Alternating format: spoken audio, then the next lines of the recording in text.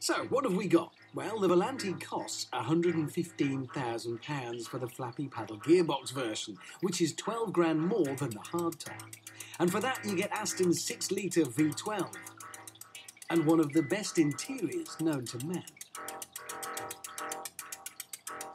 And of course, there's the beautifully made cloth folding roof. But as any enthusiastic driver will point out, lose the roof, compromise the handling. So, is this Aston any different? Let's do the maths. Now, the hardtop has a torsional body stiffness of 27,000 Newton meters per degree. That makes it one of the stiffest cars you can buy.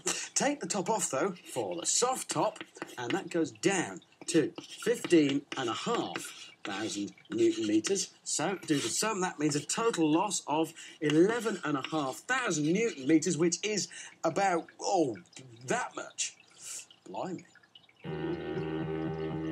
Yes, it is indeed. Blimey. It does feel different. Something about the car tells you that the roof's gone, and I don't mean this big patch of blue over my head. There's some sort of flex in it. It's a bit wobblier.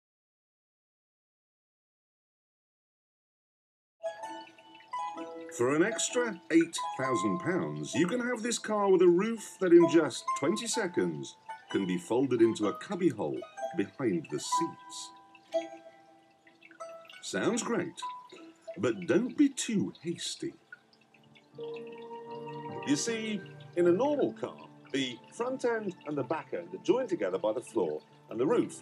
Now, if you remove the roof, you end up with something all kind of flobbery. Anyone who drove an early Saab convertible will know what I'm on about. So to compensate, engineers have to fit lots of strengthening beams, which add weight. And weight spoils the performance, it spoils the handling, it spoils the economy, it spoils everything.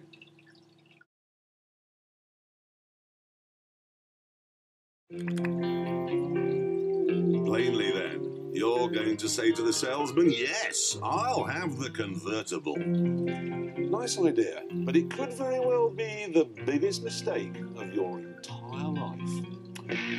And here's why. With the roof down, people can see your bald patch. They can see your stomach. And they can hear the CD that you're playing.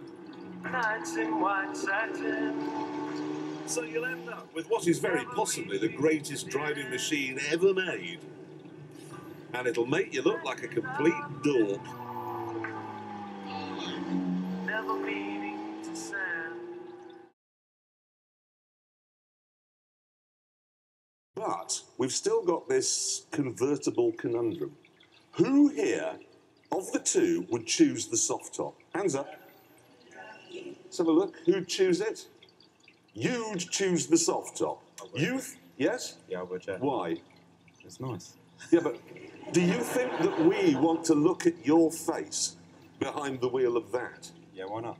Because it's horrid. Anyone, keep your hands up. Let's have a look round. Who else would go for the convertible? Well, there were more hands than that a minute ago. Now you've all suddenly gone all timid. The thing you've got to remember is this. If, when you look in the mirror, you look like Jose Mourinho, then you can have the soft top.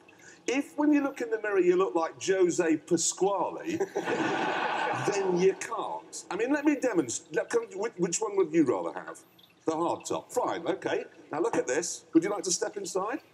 You step inside there, and I'll just show something to you, OK? There we are, you're in. Now, this is perfect, because he's having the time of his life, and we don't have to look at it.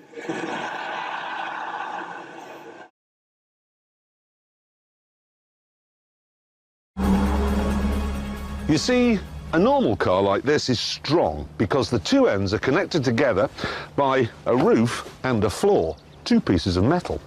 Now, if you take the roof away, you end up with the big heavy engine here connected to the steering and suspension gubbins there by just the floor.